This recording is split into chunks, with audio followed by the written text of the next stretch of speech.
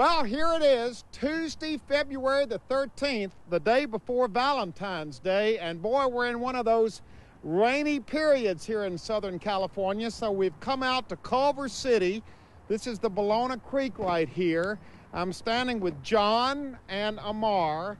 John, you all are with the LA City... We're with Sanitation Stormwater Management Division. Stormwater Management, and pull out that thing you were telling me about that gets you so upset. Look at this, Louie.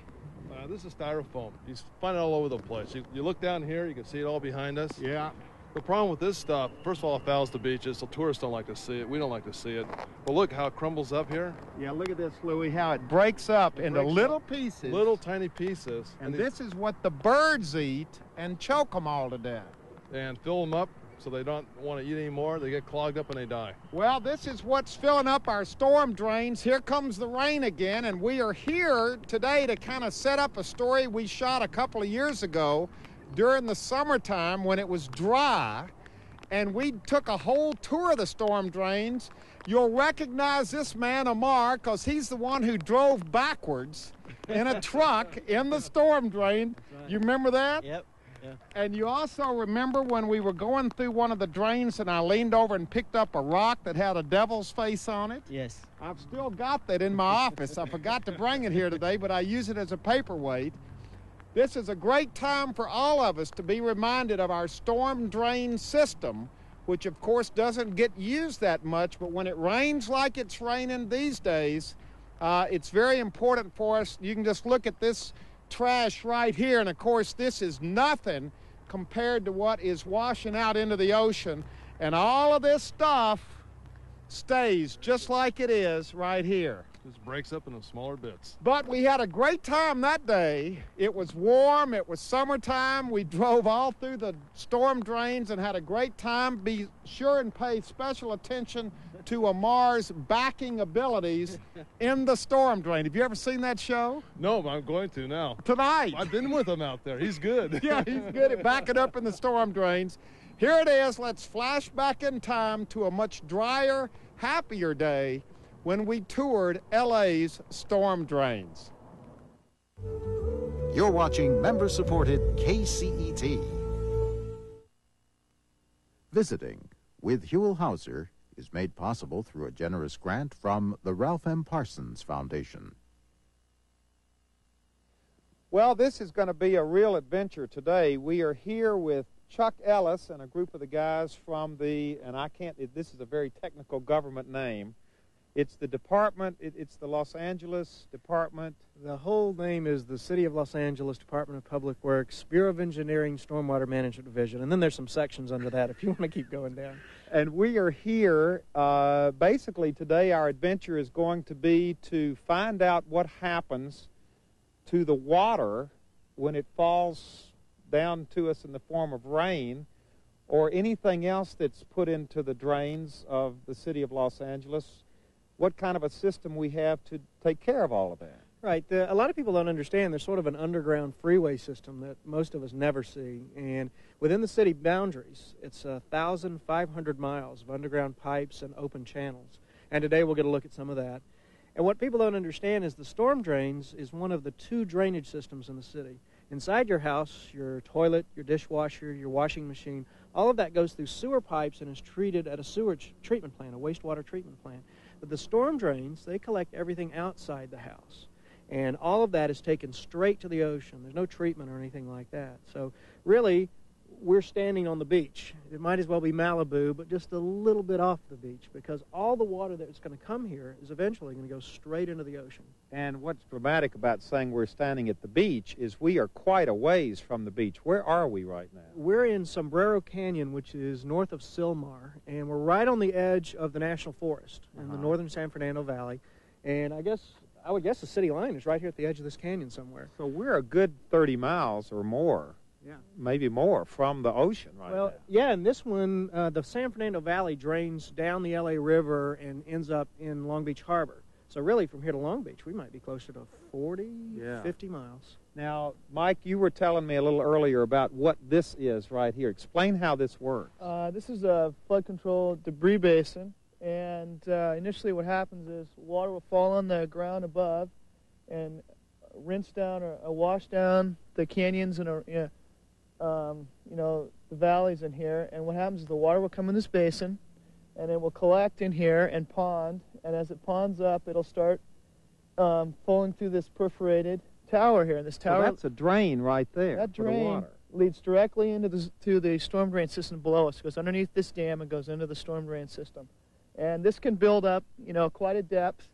And there'll be sediments in the water and, brush and, I don't think people trees can understand how much. There's a lot of water. This thing is going to be full. You can see that we had a small rain recently, and you can see that they've graded it. But Yeah, they've cleaned it out. Yeah. So usually there would be a lot of debris in here. Well, after each storm, they have to come in and clean it out to control the sediment buildup so the system works the way it's designed to. You can see all of the erosion up on the hills where all over. yeah. Yeah. if you can imagine, too, when it rains, just people living in their houses, it may get this far out from the curb on their streets, or they might drive through some flooded intersections in parts of the city. But you can imagine in a big rainstorm, you're talking about a TV movie style flow coming down here, huge amounts of water. So there would be, if we were here on a rainy day, this place, it'd be a lot of activity here. Yes. Oh, yeah. Definitely. So our first stop is going to be right out here, off in the distance. How far away? Probably only about a half mile away from where we're standing here. Okay, let's go. Okay, now we have come down the 5 freeway. This is Rinaldi over here, and we're getting ready for the real exciting part of the adventure, right? Yeah, we're going to go downstream from where we were, where the debris basin comes down here on our way further south all the way to the ocean. Look down here, Louis. We're going to actually drive the vehicle down in this, what is this called? What's the technical name? This is just an open channel, and some people have these in their neighborhoods, that run through the backs of some of the older neighborhoods.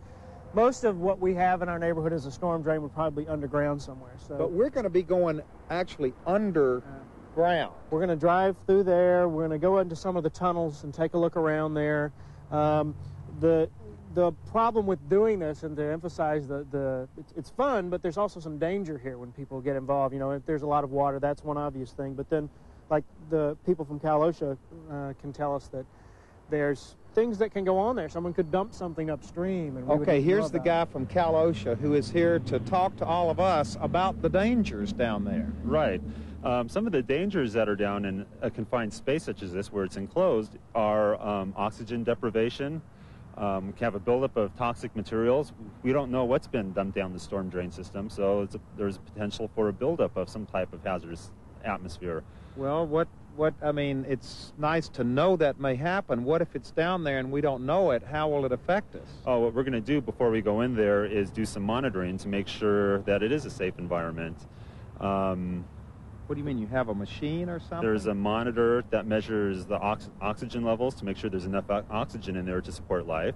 We'll look for flammable atmospheres. We want to make sure that there's not a level in there that might cause an explosion. Could the light from the camera set off an explosion? Yeah, that can, unless the equipment's designed to be intrinsically safe. Well, where is this the monitor? I hope the batteries are working, because you're beginning to get me nervous about all I of just this. charged it up before this last night, so I made sure the batteries were...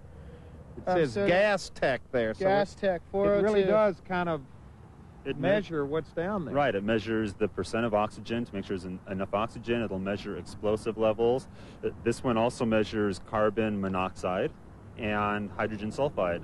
So even though we were kind of kidding about this really is serious. It is serious. We've had people who have dropped into a space to clean something out, get down there and there's no air, and they die. And the instant reaction of their crewmate is to jump down there and save them, and they die too. It is. Wow. Around the country, there are a number of deaths every year. Over a third of the people that die in confined spaces are the rescuers. They're going in to rescue the people that are actually in the confined space doing a job. Okay, here we go. We're turning left. We're going right through the... Now, this technically is underground, but really we're not underground yet, are we? Right. There's a lot of these kind of tunnels around the city just to accommodate a street overhead. or whatever development was there, because a lot of times development came before the flood channel planning came, particularly lower in the older parts of the cities. Now, where is this water coming from that we're in right now? This could be some of it natural flow out of the mountains, and then a lot of it is just people overwatering their yards, maybe dumping a swimming pool, washing cars, businesses that wash off in front. You know, I was thinking about the figure you gave us up at the very beginning, that on a sunny, bright day like this, there's still how many million gallons? 100 million gallons a day. 100 million gallons of water on a sunny day running off like this in Los Angeles. Think of the hottest day in September where there's not a breeze anywhere, and that day, 100 million gallons hits the ocean. Wow. It's you know, this is a solvable problem. Just think about someone in your neighborhood or even at your own house. You turn the sprinklers on and go inside, and you come out, the sidewalk is wet, there's some running down the street. None of that water accomplishes anything for your plants or your garden, but what it does do is what we talked about a little earlier, where if there's oil on the street, the water rolls over it and picks up some of that oil and carries it down here. Mm-hmm. Now, this looks clean to me. There's not a lot of debris in here. Well, we had, fortunately or unfortunately, 2 days ago, we had a pretty good rain in the area. And so all the debris up here has been, now it's washed out, floating around in the ocean somewhere. So many styrofoam cups and just junk. And a lot of people will just toss a garbage sack over because they don't want to deal with it. Or they walk over near a tunnel when they're walking from fast food and toss the wrapper down here. Now, this is the first actual stuff we've seen coming in the main channel. What is this? Well, this is a connection line that feeds a series of storm drains or catch basins upstream. So there's residential upstream from us here. It could be that there's some construction upstream, that they're maybe building some more houses. And this looks like it has sediment in it. Yeah. It looks like it has. It has. What do you think it is? It looks like sediment, like Scott said. There's a lot of silt. Dirt material, clay, silts come in. They sedimentate, and then they get washed down by rainwaters. Now there's graffiti inside here. Could we walk back in there if we wanted to? Probably shouldn't go too far in there. I know, I'm not suggesting we do that, but what if we did? We could just go back for miles. Oh, yeah, you could go back quite a ways back there. I don't know how long the system goes back, but it's a pretty big diameter pipe, so it's probably feeding quite a bit of area. So yeah, you can walk back as far as... Well, we're going to pass up that adventure. You see the first split right there? Yeah, so there's splits and intersections going off. It's going to get smaller and smaller and smaller and smaller until it gets up. And look, here's what the great citizens of Los Angeles, this is what we're putting into our bay, into the Santa Monica Bay, into the Pacific Ocean, because this is where it's all going to end up, right? Exactly, it's going to go straight there. Can I pick this up? Yeah. Oh, boy, I don't know about this. Get it close up on his hand so when they begin to sort of peel off. It's a painted rock. Look at this. I've never seen that. That's the first time I've seen that in the channel.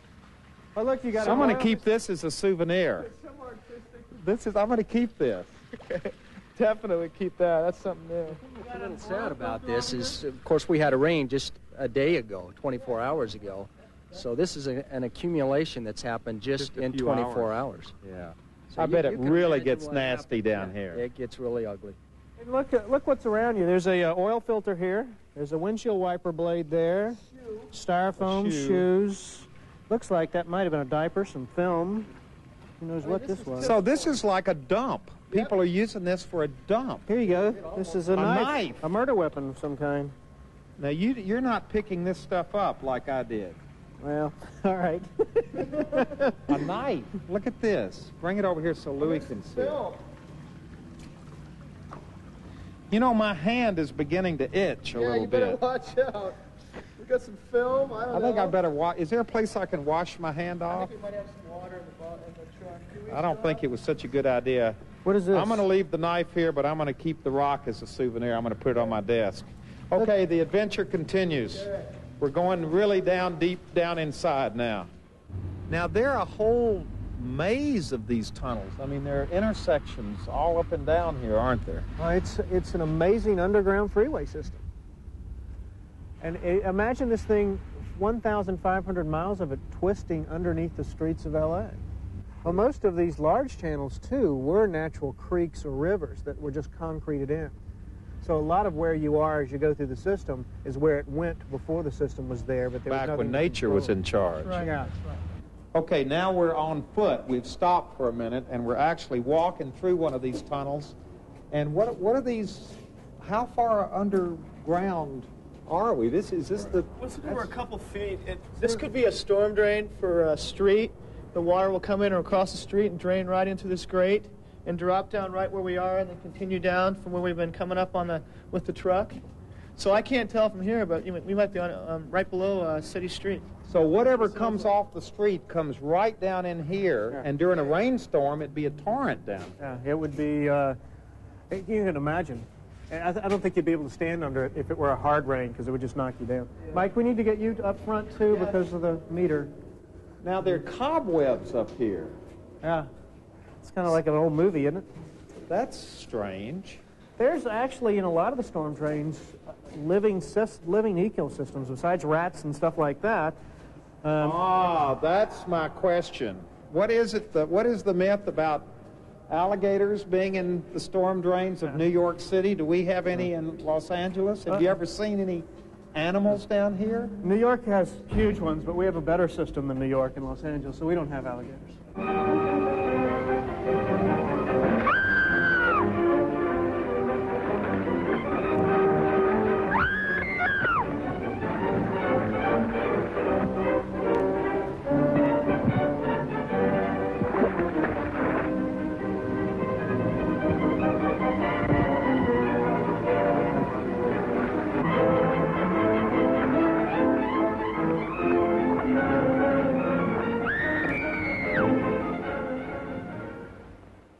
Do you have animals down here at all? There are a lot of rodent populations. There's in places where there's a little more water than this, you'll have all kinds of minnows and fish. When they're open, a lot of birds, huge numbers of birds. Who live down in here? Yeah, in the open parts, the birds do. Oops. Yeah, watch out for the... But no alligators? Never seen an alligator in my adventures in the storm drain system, but I actually did see some freshwater crayfish in a system in this area on another channel. From the south because he says crayfish and not crawfish. What about crawfish? I'm sorry, But now, that crawfish don't sound as exciting as alligators or... Well, that's what I can do. I mean, that's what I saw it. I mean, we looked at them. We came down right after the riots, and we saw television boxes, new shoes. Unbelievable. It was like a shopping mall down there. And you know those barcode readers they used to do inventory? Yeah. Dozens of them. People stole them thinking, it's electronic, it must be something good. And then they just dumped them. Yeah, they couldn't figure out what it was. Like, you can see light. That's not too far away from daylight. So there are all kind of little side tunnels that come in here. You know, And these look at this silt here. The amount of dirt that has built up, just runoff from the land. Now, this is interesting. I hadn't thought about this, but poor Amar has to back out of these tunnels to get us out of here. We've got well, this one's not too bad, but sometimes they can back up for miles. Good grief. He's pretty good at it. How you doing, Amar? Okay, I guess. I don't want to distract you. Slow Here we down. are backing through a... Oh, whoa. Okay, we have made it out of the tunnel. We're continuing. We're going to have to back all the way, aren't we? Almost all the way. Yeah. And we made it out without being gassed. That's right, we did. We're safe. This is very strange, backing. It also gets old very fast, doesn't it? Okay, here we go. And what did we see? Here's our human beings in the channel. Now, these are kids down here, and I don't know whether we want to put their faces on camera because we might be liable in some way, but they are definitely not supposed to be down here, are they? No, they're not. And it's just dangerous. Like if they've been running, you've seen them slip. They can slip and hurt themselves. If they have a cut on their legs and you get some of this water in it, you know, it's just not going to be, it can get infected. It can cause a lot of problems. We just kind of politely tell them, you know, you guys have a good day, be careful. You guys realize you're not supposed to be in here, don't you? Huh? You realize you're not supposed to be in here? We're getting out. Okay, climb out as soon as you can, will you? Yeah. Be careful, All right. too. It's slippery. Wow.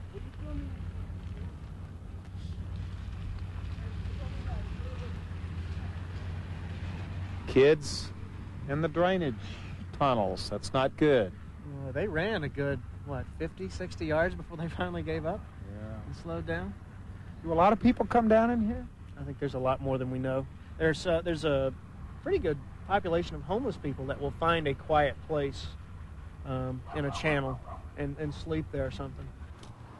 Now we have come about 20 miles from where we were before. Yeah, at least. This is still the drain coming down here. Where are we now? We're now in the Arroyo Seco channel, which comes out of Angeles Crest, comes all the way down here. And heads into the LA River, which is right down here. This is the 110 freeway going to Pasadena. And we stopped here because look over here up on the side. Someone has done a little artwork.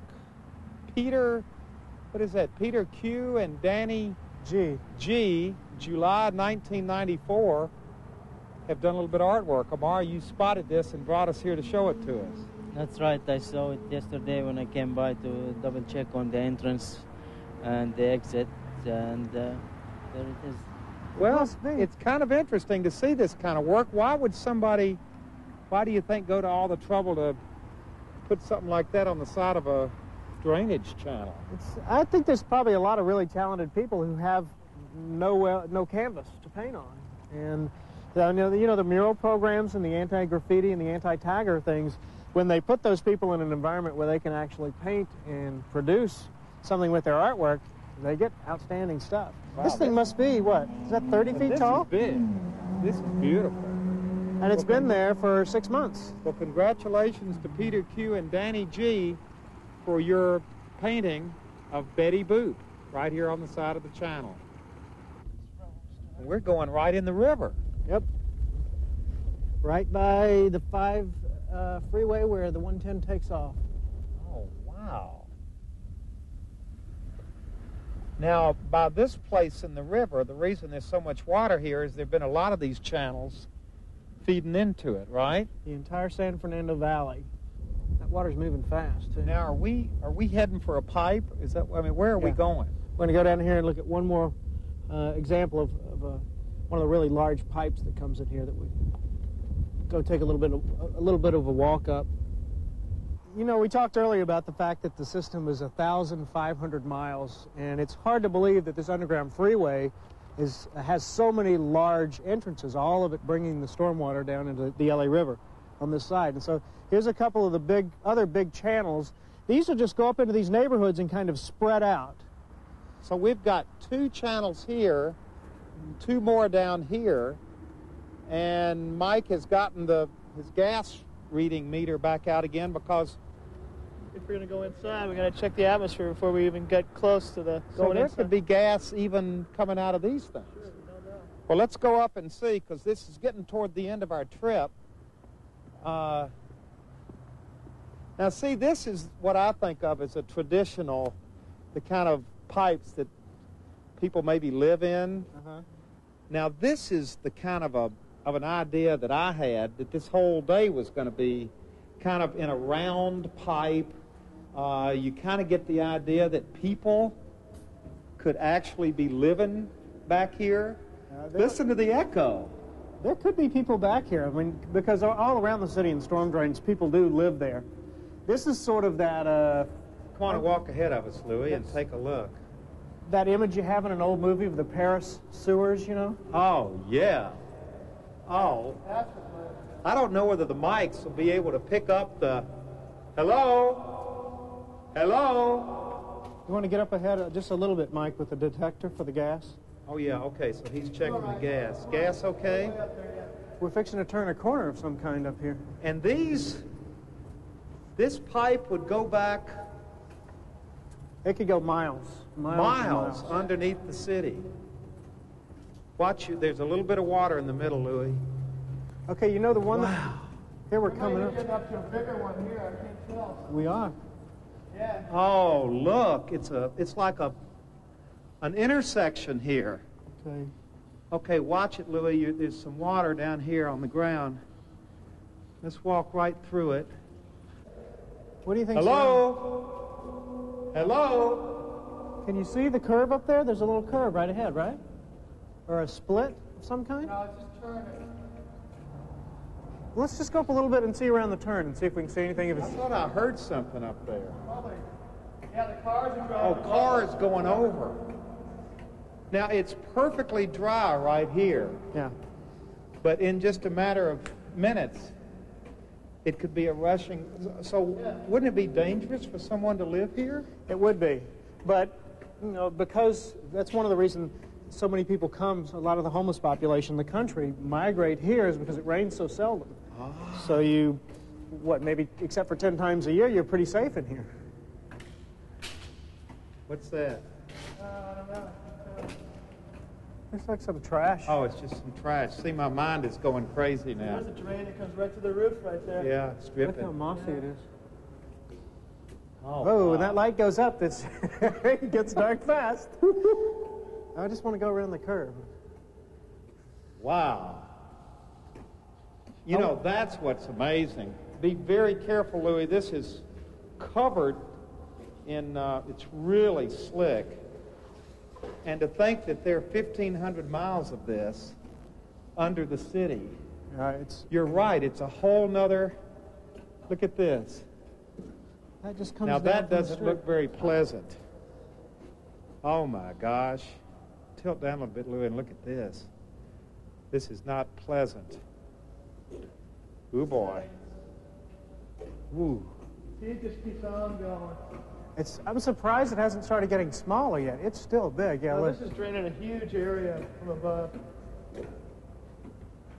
Well, let's see. I guess how much further do we need to go? Well, I hate to say it, but it all begins to look the same after a while, doesn't it? There's not a lot of scenery down here, is there? No, we didn't have time to decorate, so we just kind of left it the way it was. And our gas meter never No, it's fine. showed anything. We're A-okay. So there's got to be some openings up ahead to keep some air down here to keep it fresh. Well, it's kind of an interesting view. You can see the light at the end of the tunnel down there. And to think that this whole system is set up just for water drainage. I feel like I'm walking up some Jurassic Park animal's spinal Well, column. see, I keep expecting something to come out. Either a person or an animal or something. I bet we can find a bunch of people around here. They may not be too happy to greet us, but we can probably find them. It's kind of strange that there's this netherworld in Los Angeles because it's such a huge metropolis. You don't think of these things underneath the streets. All the way back in here. And here we are back outside. What's the beep? I'm turning it off. We're out of the tunnel. We're okay. We're out in the open air. Now, as we were getting ready to leave, here's what we spotted. Found some indication, some oil in the water. Somebody could have just dumped that in the street. We don't know. And that's what the message we're trying to get is you just got to pay attention. This goes somewhere. This goes to the ocean eventually. I mean, this goes right in the water, goes directly to the ocean. So we just everybody's got to do their part and, help each other and take care of the problems. Pollution's, So somebody could have been dumping oil out of their car. You don't know what happened. It's hard to tell, right? I mean, there's so many operations day-to-day life that have oil in it or stuff that's, toxic to the environment that every little thing counts. And that's what we got to pay attention to is the little things that matter. We've seen the graffiti. We've seen what looked to be taggers earlier up in the other side. It's very easy to watch it all on TV and just shake your head about how society's going to hell. But all of those problems, just like all of these problems, are individuals who need to take in one more second in their lives to do something just a little different. We're not talking about major changes. We're talking about asking people to make small changes in their daily routines. And that'll go a long way to cleaning these up. Because what we're seeing here is part of 100 million gallons every day. Yeah. That, to me, that number is so large. And that's on a slow day. Yeah, it's Which billions. this has been, a slow day. Well, and imagine us sitting here in this huge channel